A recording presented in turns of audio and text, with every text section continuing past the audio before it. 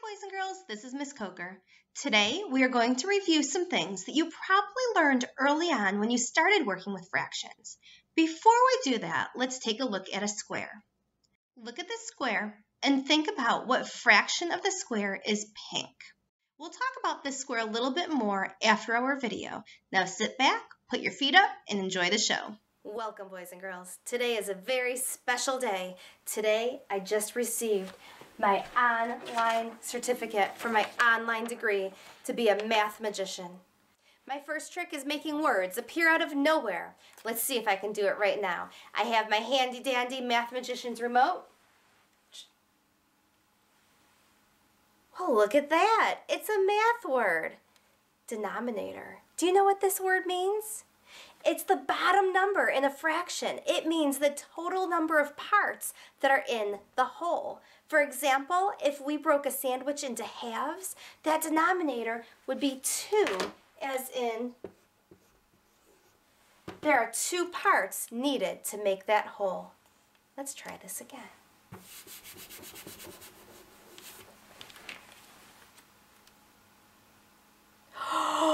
Look at that, another math word.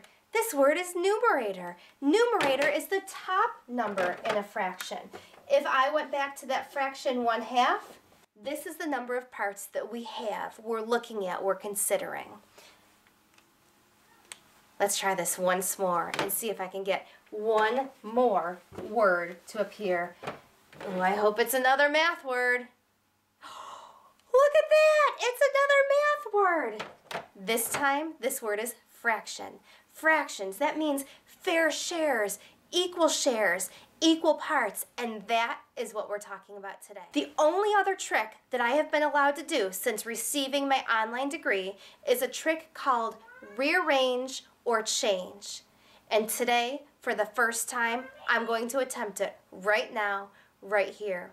Before I do that trick, I'd like to tell you a little bit about it. I want to show you first what is supposed to happen. Now, the goal of this trick is to help me more easily see fractions. For example, my teacher might say to me, what fraction of this shape is covered in green? Well, right now, I don't know, I have no idea. So the trick is supposed to either rearrange the shape to make it easier to see. So for example, it might rearrange the shape like this to make it easier to see, and then I could just say, oh, well, let's see how many times I can cover that hexagon. Oh, well, that's 1/3. Or it might actually change the shape, making it easier for me to see that fraction. I am now attempting my trick, rearrange or change. The reason this trick is so important when it comes to fractions is because if your teacher gives you a question like this, what fraction of the hexagon is blue, you can't just look at this and immediately say, oh, that's 1/2 of the shape. Because these parts aren't equal. We have to change or rearrange the shape so it's more obvious what fraction of the whole shape is blue. I have my Math Magician's remote. Let's see if I can rearrange or change this shape so it's easier to see. Well, look at that, boys and girls. I bet your minds are blown. So what I ended up doing was I changed the shape, or I broke it into equal parts. Now I can easily see that, oh, 1/3 or 1 of the 3 parts is blue.